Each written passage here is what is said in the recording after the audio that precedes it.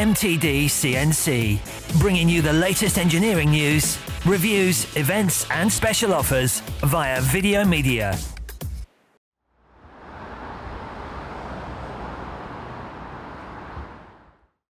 So, Graham, we have here a Hurco VMX84. It's a big machine. What is the capacity? It's 2.134 millimeters in the X, 874 in the Y, and 762 in the Z. Okay, and who would buy this type of machine? It's a very popular machine with mould makers and tool makers. As you can see on the machine there, we've got a big base plate. So for large capacity plate, heavy plate. And then, so if we drill into the detail, we spoke about the size, the capacity. What about things like the spindle taper, the spindle speed? Right. We sell this machine as a 40 taper machine.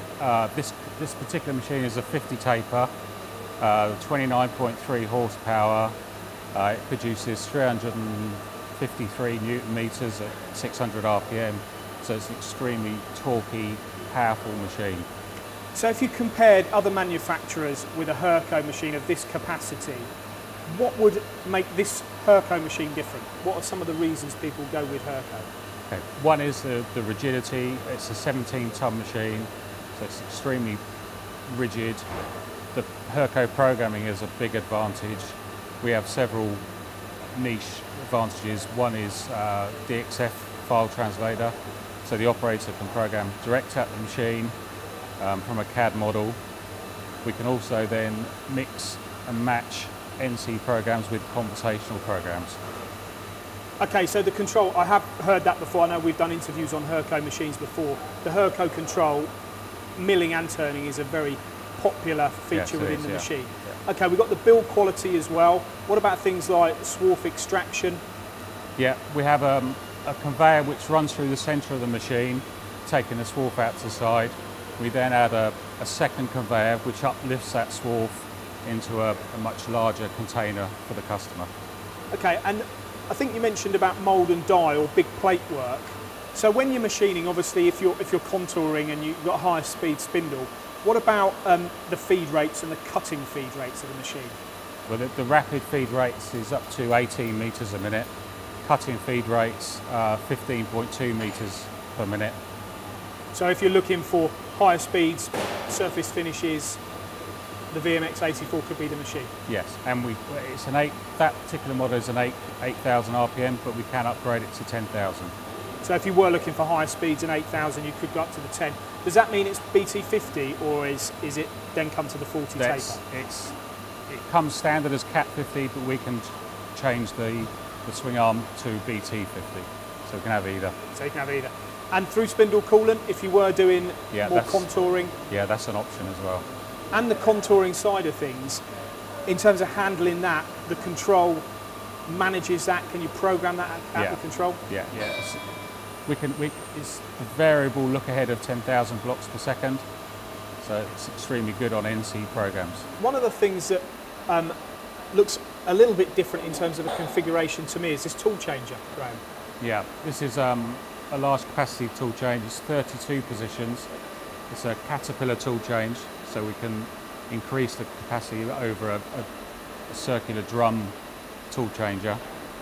What, so you can get more tools, or you can add more tools? So we can't add more tools, but we've increased the capacity from 24 to 32 by having this configuration. And if you look at most tool changers, they might be 24 or 30. That extra tools, that makes a difference. Yeah. Well, on this machine, for instance, we have a part probe, so that's taking up one position. So yeah, an extra 1 or 2 positions is valuable. Now, also on the spindle, we've spoken about the spindle speeds. What about the actual build of the spindle? Are these spindles direct drive? Are they belt driven? How much power have they got? They are belt driven spindles. We do a low torque. This is an 8K spindle. We do a 10K higher speed option, and we also do a 6K spindle, which is an even greater torque. So if you wanted to go for a lower speed, higher torque version, you've got the 6K as well? Yes, so we have all 3 options covered. And in terms of the internals of the machine, loading perspective, I see the table does pull right to the front of the machine. So if you were an engineer, you could, if you've got a duck board, it's easy to load. Yeah. Yeah. And the forks of a pallet loading truck go straight under. We got access for overhead cranes. Okay. So the reason there is a gap here at the bottom is you can go under with the forks? Yes, it is, yes. Right, okay. Also all the coolant tanks around the back.